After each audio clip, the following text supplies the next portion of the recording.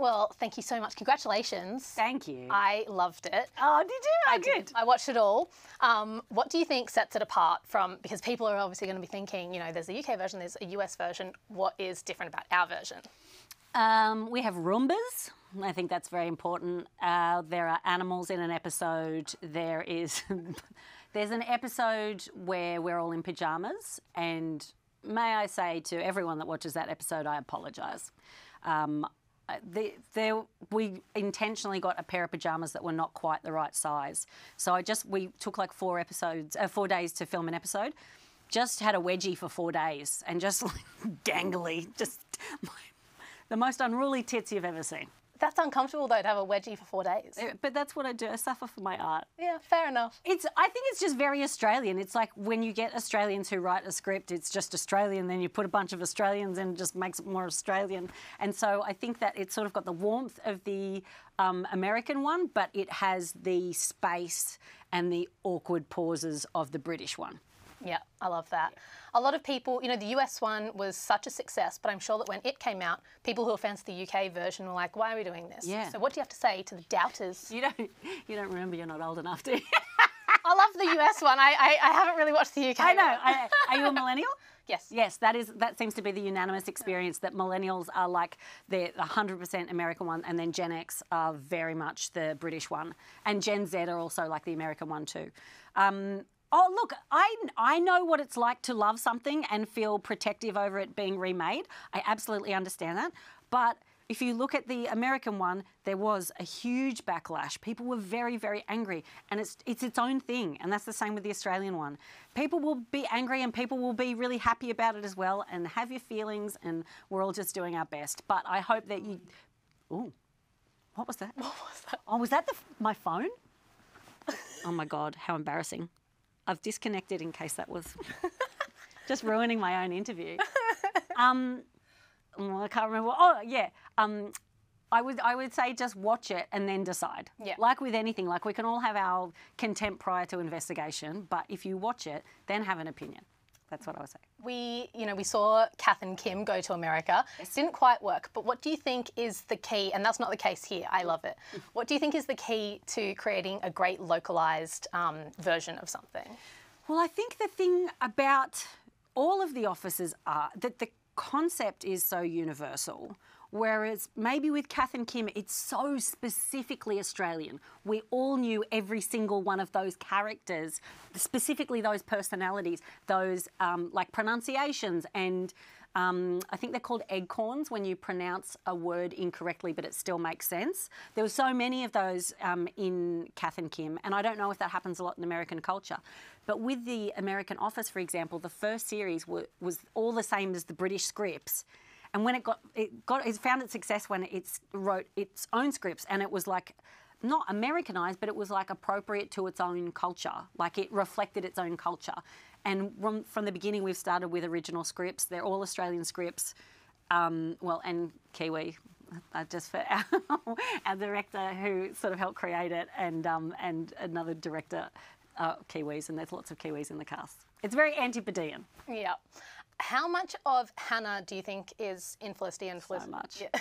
So much. Like the Venn diagram of Hannah and Felicity is nearly a circle. I would say what I have that Hannah doesn't is self-awareness, but I'm just as annoying, and I think, you know what, I think if I was a boss I would be as bad at it as she is. So I don't know if that's a compliment on it. Well, you were cast very well then. I think it's a message. I heard that in the US version they had like all their computers were actually connected to the internet. Yes. So people would be, messaging or playing games and stuff. What's something from behind the scenes of your version that viewers might not expect when they're watching it? Josh Thompson, who plays Martin, the HR, did 2 years worth of taxes because all of our computers were fully operational. All our phones called each other. Everything was fully operational. So Josh he edited half of his wife's short film, and he did taxes for 2 years. So we'd come in and we're like, all right, we're going to do this. And he's like, hang on, I've just got to do expenses. And we're like, hey, mate, love that you're getting this done. Love this for you. Also, let's film. Let's do our job. Let's do our job. Yeah. Yeah. Does Ricky Gervais have anything to do, like, have you spoken to him? Yeah. I haven't.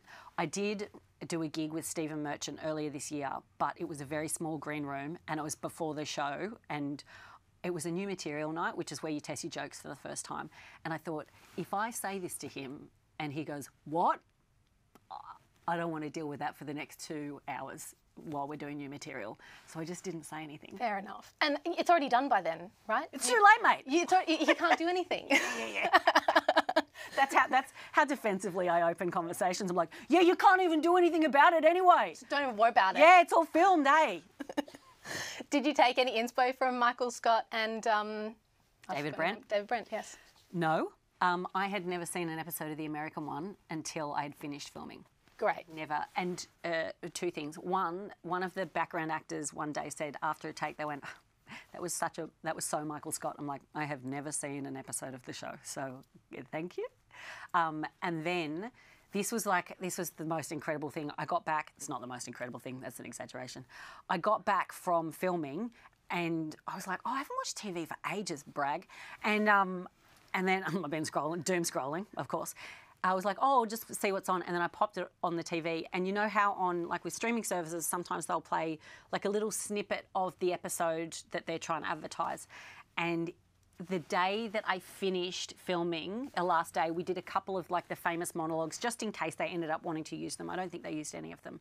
But I did the monologue, people say I'm the best boss, I'm an entertainer.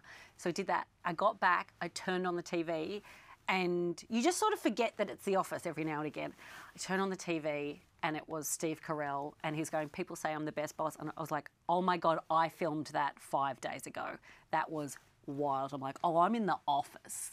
Yeah. And you were like, and I did a better job. That's so weird. Yeah, that's absolutely what I'm going to openly say publicly. No, just kidding. Ricky appeared in the US version, and then, you know, they had people like Will Ferrell and Idris Elba. Do you have any dream guest stars that you would love to have in your... My dream guest star is me for 22 more seasons. That is my... just to have another job. Great. Would be lovely. Who would I love? I mean, I actually, on a whim, I messaged Jenna Fisher. And I was like, hello, I don't even know if you'll read this. I don't know if you check your own Instagram. My name is Felicity Ward. And she wrote back like immediately. She's like, I never check my DMs. We know about the show. We're so excited. Can you come on our podcast? So I'm like, oh my God, imagine, like, I would love to have Jenna on the show. Oh my gosh. Amazing. That would be such a dream. So I hope you said yes to being on her podcast. Yeah, of course. Of course. Oh my God, you know what would be amazing? If we had Dawn and Pam, a new lesbian couple, come on season 2. That's, all right, I'm going to speak to the writers. If we go again, that's what I want. Well, I hope you go again. So do I. Congratulations. I absolutely loved it. Thank you so much. And thank you for your time. Thanks for your time, Marnie.